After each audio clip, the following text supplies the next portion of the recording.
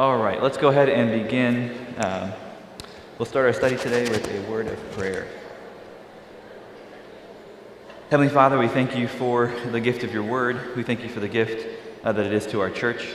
Today especially, we thank you for the Spirit that you've given us as your church body. And we pray especially for those to whom you have called to share your word and to care for your church. We ask that our study this morning would help encourage and open our minds to this gift that you give us in the pastoral office. In your name we pray. Amen.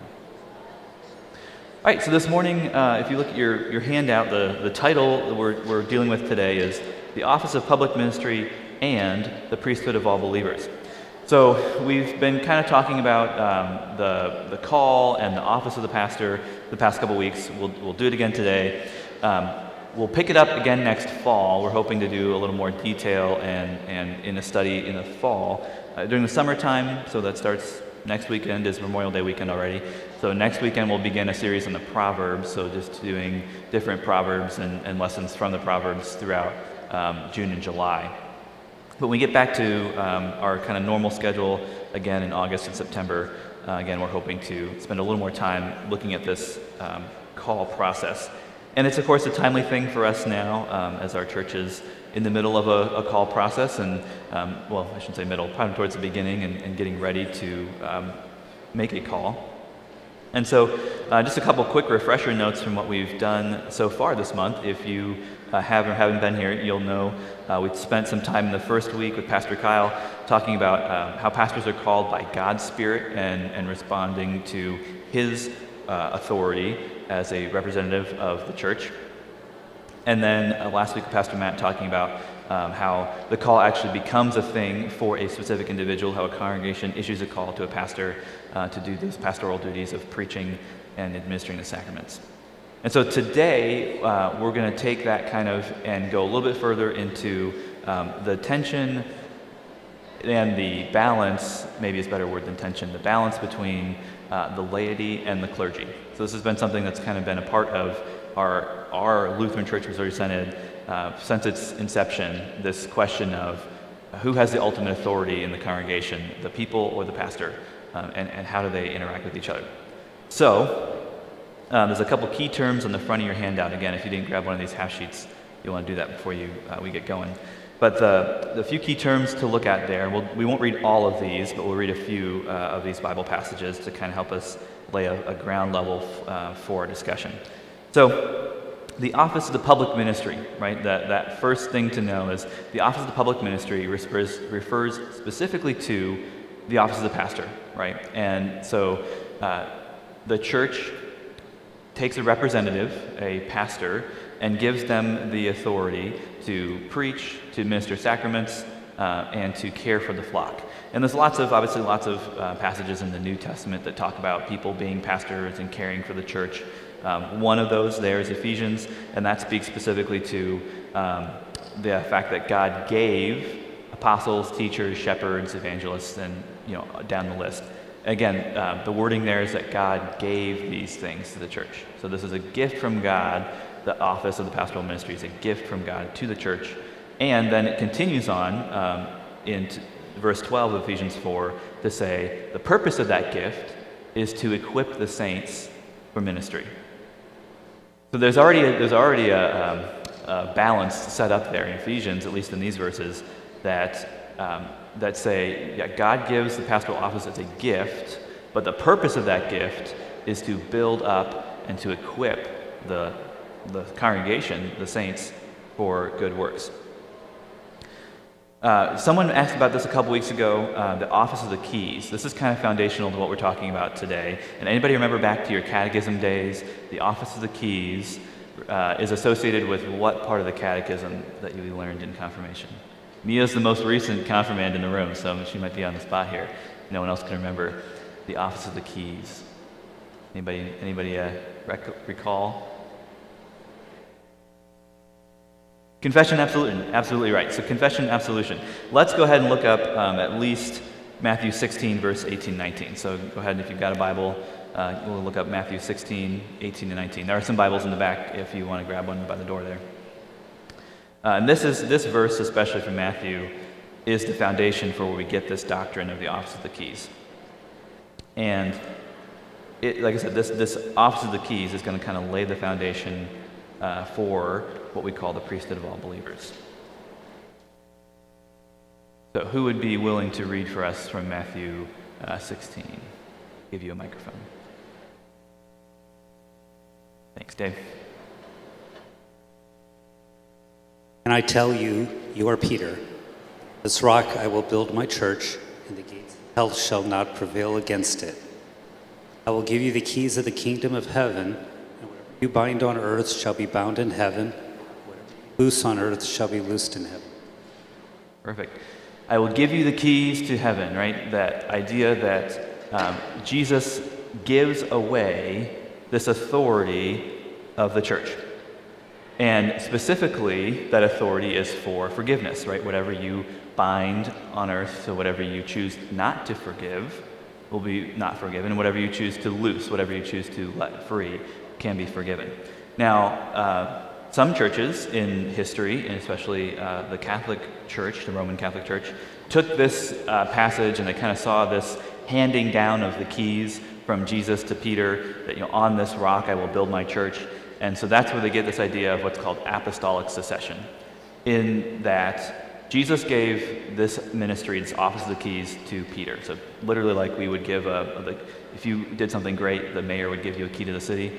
This is the idea that Jesus gives that keys to the kingdom to Peter, and then Peter passes that on to the next disciple or whoever he chose to represent him. And then that person passes it down, and so on, where there's still an office in the Roman Catholic Church, the Bishopric of Rome, otherwise known as the Pope, which the Catholic Church holds is in line with this succession. That the Pope today can trace this authority to have a church from this very word of Christ to Peter in Matthew 16. Now, the Lutherans don't hold to that, right? There was some disagreement about Martin Luther about the authority of the Pope and the primacy of the Pope. He wrote a little thing about that. But we have this idea then that this was not just given to Peter, right? Even though he does name Peter specifically, but that this authority is given to all disciples, right? All who have the Spirit and live in the Spirit. That we have the authority to forgive sins. Now this is huge. The other verse that really gets to this is John chapter 20. And oftentimes we read this at Easter time because it is an Easter time verse. But to set the scene, Jesus just spent how many years with his disciples before he goes to the cross and offers himself as a sacrifice, right? He gives his own body and blood for our forgiveness. And then he finds the disciples, and where does he find the disciples after Easter? In a locked room, hiding. Okay, so they're doing great, following his words, right, instructions. And he shows up, and he says, "Peace be with you. Receive the Holy Spirit. Whatever you forgive, it's as if I've forgiven it myself." Now, Jesus just spent his own body and blood to earn that forgiveness. And then he turns around and just says, "Here you go. Have some forgiveness and go give it out," right? It's free. Which should make us stop and go, wait a minute. You just paid the ultimate price for this, and now you're going to hand it out for free? I mean, this is completely upside down to the way the world thinks about forgiveness and earning forgiveness, and what we call this kind of transactional religion that most people think, if I want God to have favor on me, I need to kind of be a good person and do the right things. And Jesus says, no, I died for that. It's yours, right? You don't have to do anything to earn it. You don't have to do anything. I'm just going to give it away. And he's, by that, trying to show us that we too are to give that kind of forgiveness away, right? That we are to be like Jesus in forgiving and loosing the sins of others. Now again, there's been some interpretive disagreement to whether Jesus only gives that power of forgiveness to only those 12 disciples in that one room, or to the whole church. The Lutheran Church has sided on the side of it's for the whole church, right? And that's where we get this doctrine of the office of the keys. So from our catechism, it says, what is the office of the keys? It says, Christ has given this to his church the authority to forgive sins or to withhold forgiveness. This authority works like a key to open heaven by forgiving sins or to close heaven by not forgiving them. And this is a special God-given way of applying the gospel to the individual. So again, that's straight out of our catechism, that we have authority simply by being members of Christ's church that is pretty special, that comes from Christ himself. So that sets us up for the idea of the priesthood of all believers, that all of us, okay, in simple terms, right, it kind of speaks for itself. All believers are part of a priesthood because we have this authority from Christ, from the office of the keys, to forgive sins. But there's some other kind of texts throughout the Bible that also point to this. So let's look up a few of these different passages, and we'll kind of read them in quick succession. So someone find Exodus 19 for me and be ready to read that. Who's going to be my Exodus reader? Thank you, Pastor. Someone with 1 Peter 2, who can read 1 Peter 2 for me? Thank you, John. And then Romans 12, Roger's got that one, and Revelation 5. Thank you, Kim. All right, so we'll try to remember that order. But go ahead and just you find those passages, just read them. And what we're listening for is what authority does, or what special title do these passages give and say, and to whom. So we're listening to who gets the title and what title is it. Go ahead. Is it on? Okay. I could just use my pastor voice, then I wouldn't need a mic, but that's okay. Now therefore, if you will indeed obey my voice and keep my covenant, you shall be my treasured possessions among all peoples, for all the earth is mine. And you shall be a kingdom of priests and a holy nation. These are the words that you shall speak to the people of Israel. All right, so what authority or title and to whom is it given? Real quickly. Given the title of priest, you should be a kingdom of priests. And who is that spoken to? The whole people of Israel, right? That the entire nation of Israel. This is verses before God gives the Ten Commandments. And so Moses is hearing these words, but it's meant for it to be shared and spoken to the entire nation of Israel. That all of these people who have been taken out of Egypt through the Exodus are to be a kingdom. So you're setting up already a certain parameter around what they are. A kingdom of priests. Go ahead, read the next one from 1 Peter. But you are a chosen race, a royal priesthood, a holy nation, a people for his own possession, that you may proclaim the excellencies who called you out of darkness into his marvelous light. Once you were not a people, but now you are God's people. Once you had not received mercy, but now you have received mercy. All right, wonderful. So again, what's the title or special designation given here? A royal priesthood. Did it sound familiar? Did it sound at all like the Exodus verse? A little bit. The treasured possession, the chosen race. Again, this is God acting with his people, saying, I have something special for you, for his people in mind. And now this is written in 1 Peter, okay? After Jesus has done everything, raised from the dead, ascended back to heaven, the disciples have been out, doing their thing, spreading the word. So this message is not written now only to a certain ethnicity or a certain group of tribes that came out of Egypt. This message is now being broadened to who?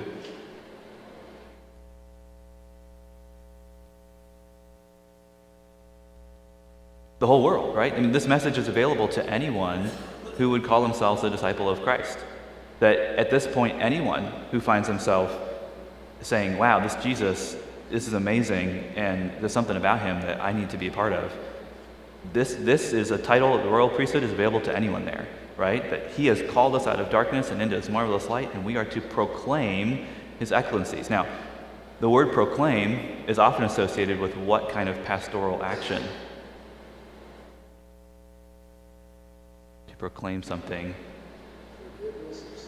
The forgiveness of sins, we proclaim the forgiveness of sins, and also to preach, right? Proclamation of the gospel. So the two things, or two of the very key things to what the pastor does, are also here described as a function of all of God's people. Okay? Who had the next verse? We have Romans 12.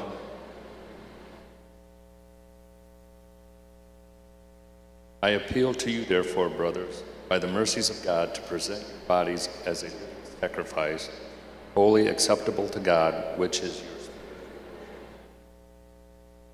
Do not be conformed to this world, but be transformed by the renewal of your mind, that by testing you may discern what is the will of God, what is good and acceptable and perfect. All right. You may discern the will of God. So again, who is this for, and what kind of special title or authority are they given?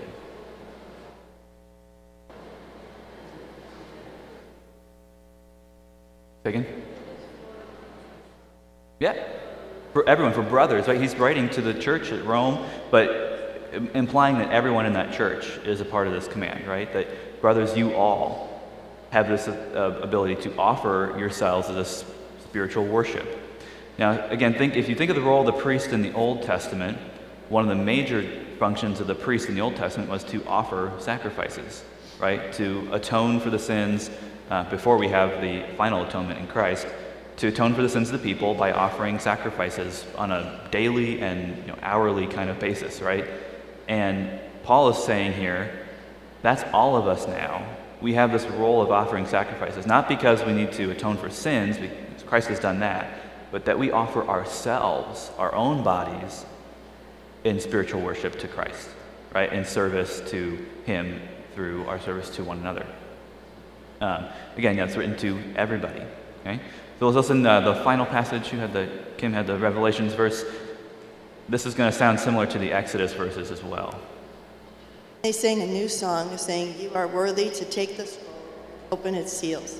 Because you were slain, and with your blood you purchased for God persons from every tribe and language, nation.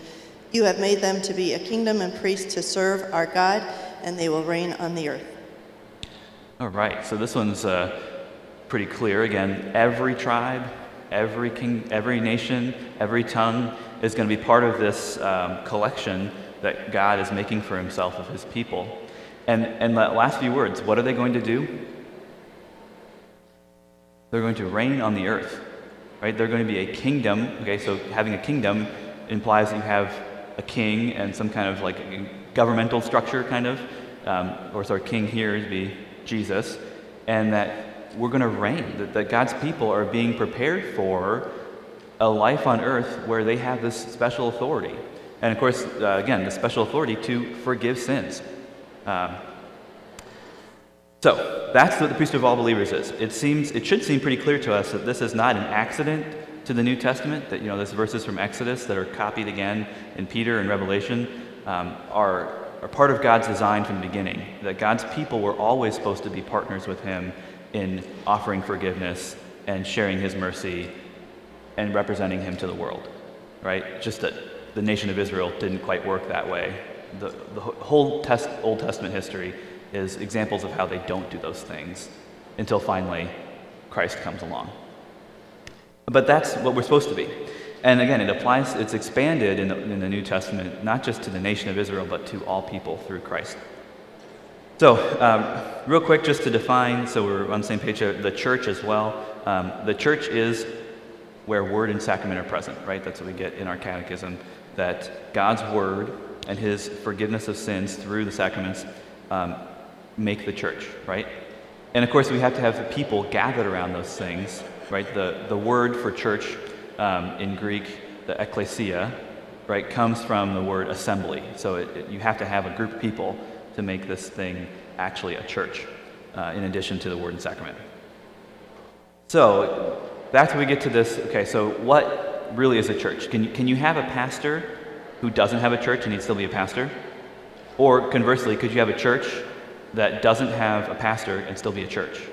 Right? Some of these questions have been asked throughout history, and which makes the thing the church, right? Which authority, either from the pastor or from the congregation, is really the ultimate authority here. This goes back through a lot of our history in the LCMS. Now, if you want to do some thick reading on this, the book is called Zion on the Mississippi, and it goes in detail about the history of the founding of the Lutheran Church Missouri Synod. But the brief, I'll give you a couple highlights of it. There's been this tension in our Lutheran church body between the authority of the pastor and the role of the congregation. because from the very beginning, that was the conflict.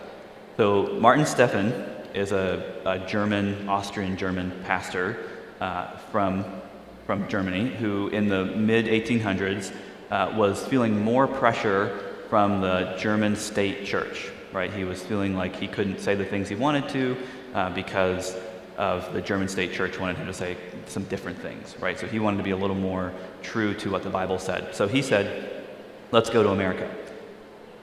Now, there's a side note on that, is that some historians think that he was more interested in going to America because he was trying to escape accusations of sexual misconduct in Germany, and that he might have faced a defrocking in Germany if he had stayed much longer. So just keep that in mind. So he gets to America with this group of, there were 5 ships of German Lutherans that left Germany. 4 of them made it to the Mississippi River through the Gulf of Mexico.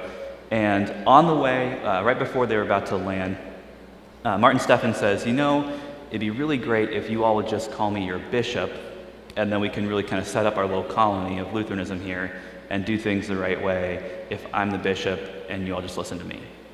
And so they signed the paper, the people on the ship, there were 4 kind of sub-pastors under Martin Stephan who said, that sounds good. They signed the paper. A couple other people did too.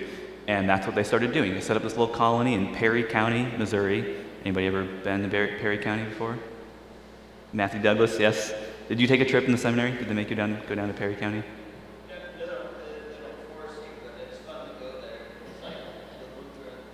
Yeah.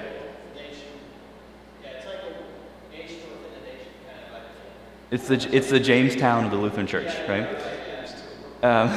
But of course, remember, this is the 1850s, so a couple hundred years after that.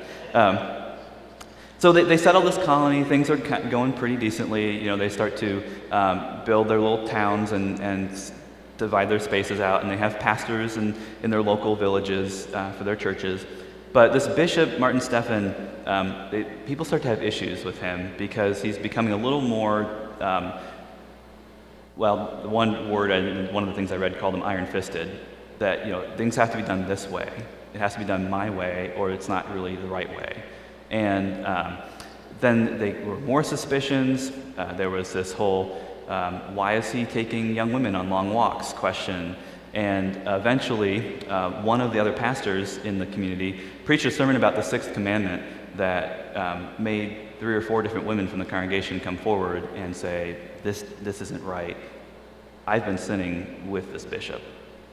And so that broke down the whole structure of the church. I mean, everything was kind of like, what do we do? Our main leader, who we've almost, in essence, sworn allegiance to, now we're not sure we can follow him anymore. But we still believe all the stuff that he was teaching and the stuff that we have from the Lutheran tradition. We still believe the confessions and the Bible and all this stuff, but we have this person that we don't want to follow anymore.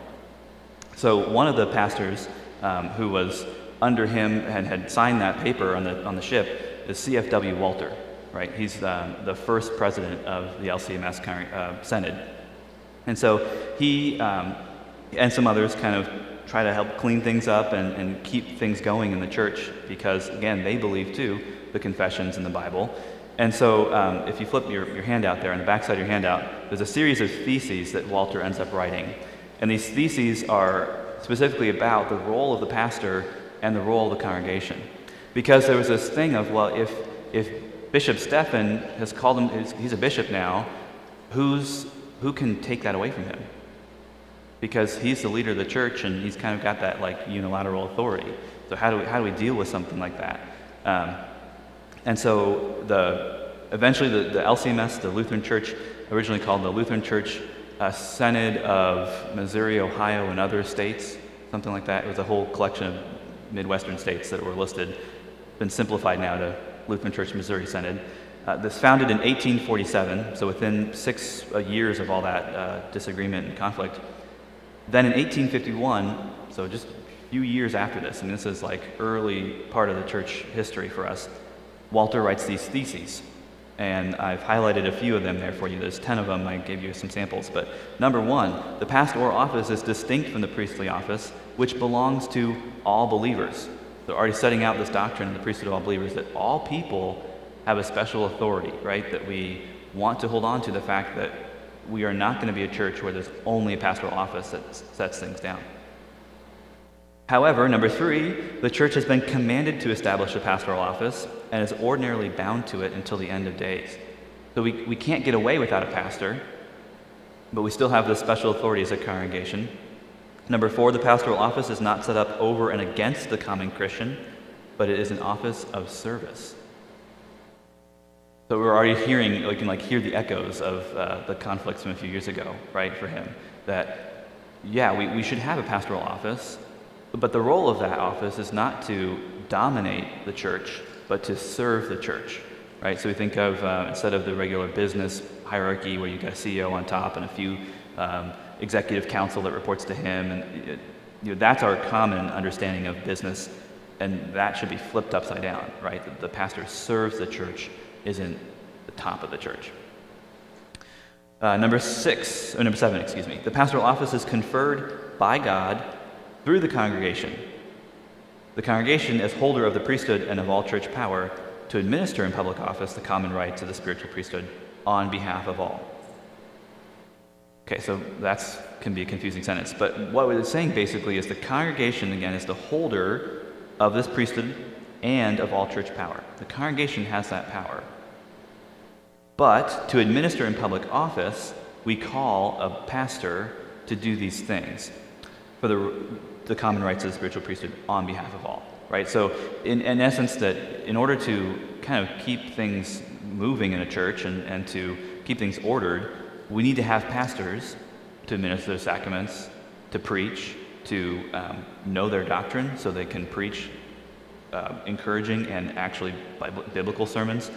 We need these people to be set apart in a way, and yet their authority and their role isn't unique as much as it's just a function of the authority and role of the whole congregation.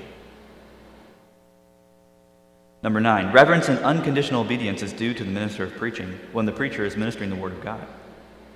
Okay, so again, still pretty clear that there's a role of the pastor that needs to be part of the church, and that is due the respect that, like Paul talks about in the book of Titus and Timothy.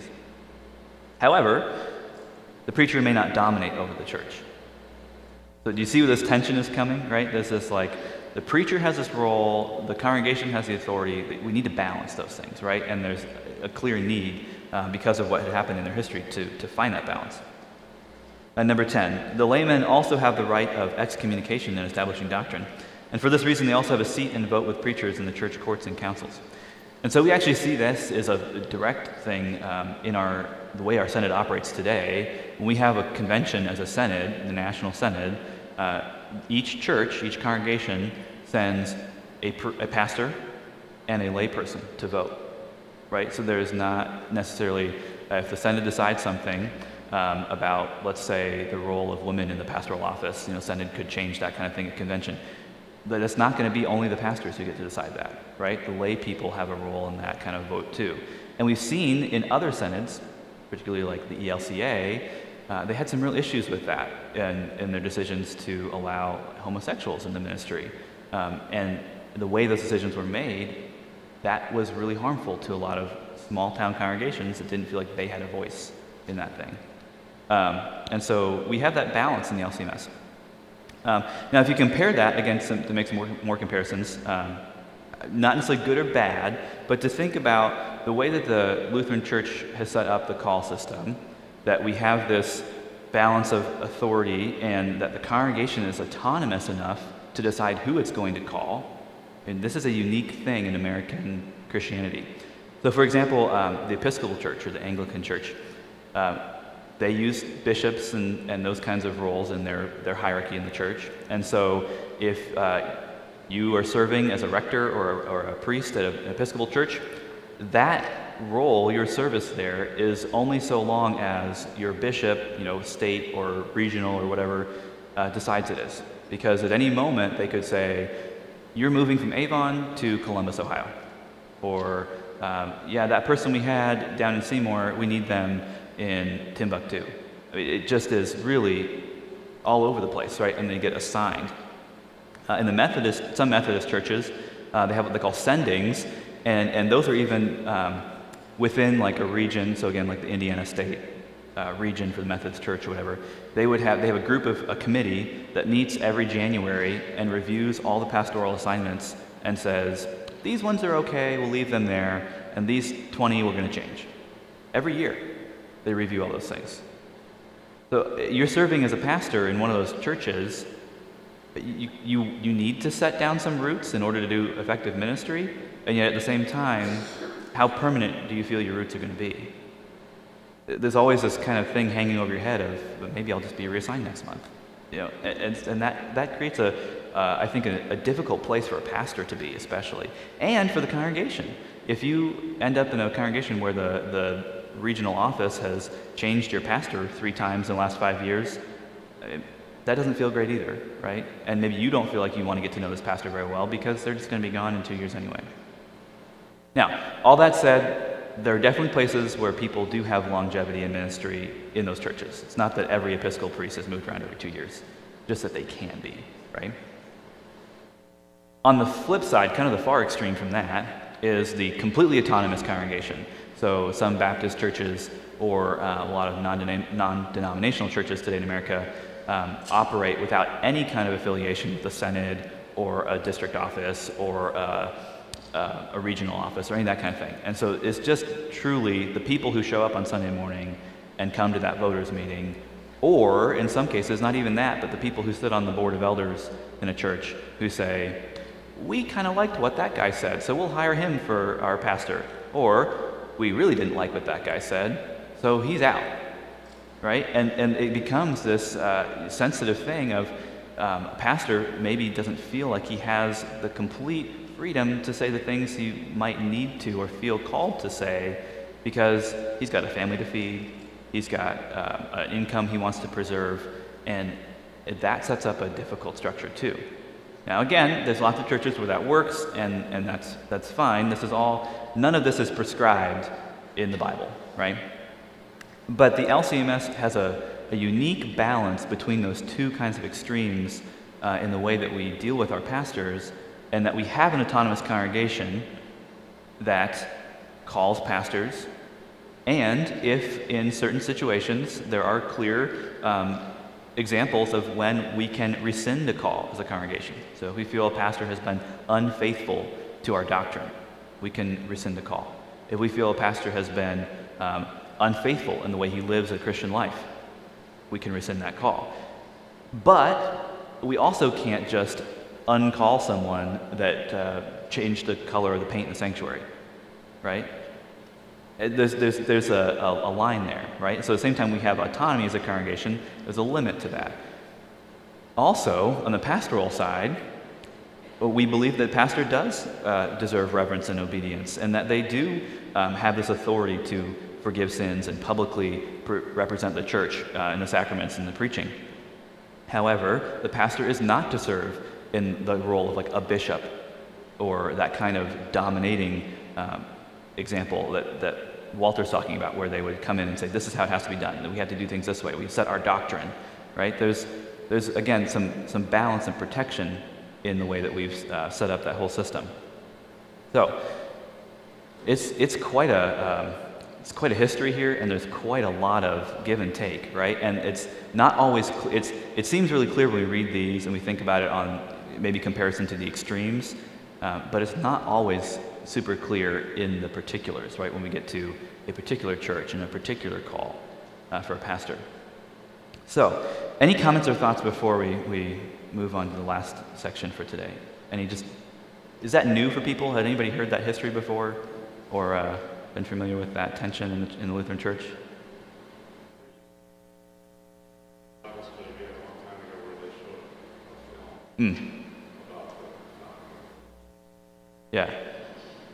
Yeah, it's interesting because the history of our church body is not a secret. It's pretty well documented, and yet it's not. It's funny because we're not really proud of that. At the same time, hopefully the Synod has really learned a lesson from that and has this system that's unique, in part because of our history. Yeah. I was just going to say that when it's really hard for people who are not associated with the church to understand what we do and how we do it. When Dennis was going to the seminary, I was working for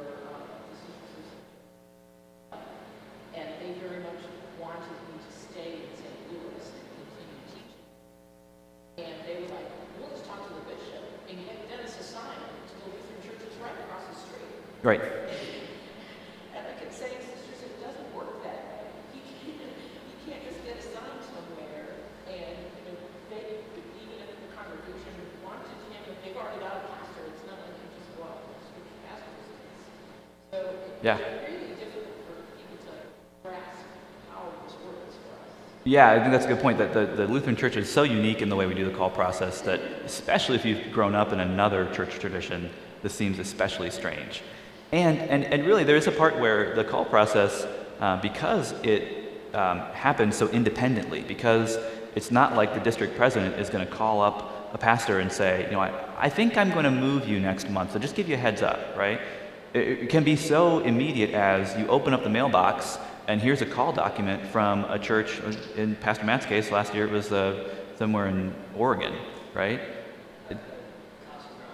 Yeah, it just, it comes out of nowhere, right? And maybe they give you a little bit of heads up. Nowadays, sometimes you'll do a call or a short interview ahead of time, but still in some cases, you just get the call document and you've got a call now that you have to decide within 2 weeks. By the way, are you going to move your whole life or not? So there's still, when you say it that way, it seems really strange, right? And that is not convenient necessarily for pastors, but it does allow room for the Spirit to work on both sides of the process, where the congregation is praying and asking for the Spirit's guidance and choosing its next pastor, and then the called pastor is praying and asking for the Spirit's guidance in choosing between the calls that he has in front of him to the congregation he serves and to the congregation that might be calling. Yeah? In order to receive that call, Mm-hmm. does the pastor need to receive? Yeah, so particularly nowadays in the Lutheran Church, there's a system, they've changed the acronym, so I can't remember it right now. There's an online database, essentially, of all rostered LCMS workers. And so even like someone like Amy and I am on this list because we're called. And so if you went to the LCMS website, you look up my name, you'll find me. And if you're working through the district president, you can see that I have a short biography. I have a couple questions I've answered about my approach to ministry. And then I've checked the box that says open to receive a call. Now, there are some situations where I personally believe you can check that box that says, no, I'm not interested in a call. But for the most part, my general philosophy is the way the call process works, we have to leave room for the Holy Spirit. And so I have on my profile that I'm open to receiving a call. Now, especially right now with a 1-month-old baby at home, that's not convenient. I don't intend to take a call anytime soon, and I like working here. It's a great family of God. However, if I'm going to always decide when it's good time for me to take another job, is that really listening to the Holy Spirit? I don't think so. So I have to leave myself open, I believe, to that possibility that if a church decides that my gifts or my skills or the things they've seen in my resume or profile fit their needs, that they can call me, and I have to leave space that might be the place where God is assigning me. Again, assigning in the sense that God is calling me there, not that I'm being put there. So there's this openness kind of, and a little bit of gray area that could come out of nowhere. And I think that's how it should be done. Now, other people will say, no, I've got different reasons for marking myself as not interested or seeking a call, because I think there's 3 different check boxes. You can do not interested, open to receiving a call, or actively seeking a call. And so that might be someone who, like Terry, you said, like you move and you've got a job, but your husband's still looking for a call because he didn't find anything in that area. Yeah. The other thing is that when a church worker in the LCMS receives a call from another church or school, in essence, they have 2 calls. Technically, there are 2 calls. So, like in the case where I had received a call when we were in Brownsburg, I had 2 calls. One here, one in northern Wisconsin. So when we talk about returning the call, we send that call back to that congregation saying, I won't be stuck in the position as pastor, teacher, whatever. But if you do take the call, then the congregation actually has to release you from your current call. Yeah, so if you want to talk to, I was preparing for this and I talked to Mark Borcherding a little bit this week, he had at one point in his life 4 different calls where he had been serving at a church in Fremont, Nebraska. 2 churches from Texas and a church from, I think, California called him at the same time. You know, he's sitting there opening up mail and it's just got like 3 different letters, and he's like, what do I do now? You know, like, but he said at the same time he had actually turned down a call a month or 2 previous to that. And so he gets now all of these different calls, and he says, okay, God, I think you're telling me something. And so he actually did take one of those calls to Texas. You're right, where God is speaking through some of those ways, the church, right? And so there's this wonderful thing, and we'll close with this because we're almost out of time, that the Holy Spirit does, right? We celebrate the Holy Spirit today on Pentecost, but the Holy Spirit is at work, hopefully, and theoretically, with our doctrine says, in the congregations and in the pastors, right? And the balance works between the authority of the congregation and the authority of the pastor when both of those entities are trusting in God's guidance through the Spirit, right? When both of those entities are praying and seeking God's will in all things through those calls and through their service. So thanks for being here. If you, I guess, take your handout, there's a couple more things we didn't touch on if you want to read through those. And if you want a really thick and detailed official document on the ministry and the call process and that kind of stuff, I have extra copies of these that Pastor Matt made for us, so I've got some of those if you want them. Otherwise, next week our Bible study will move on to a series in the Proverbs over the summertime, and so we'll see you then for that. Have a wonderful week, and God's blessings.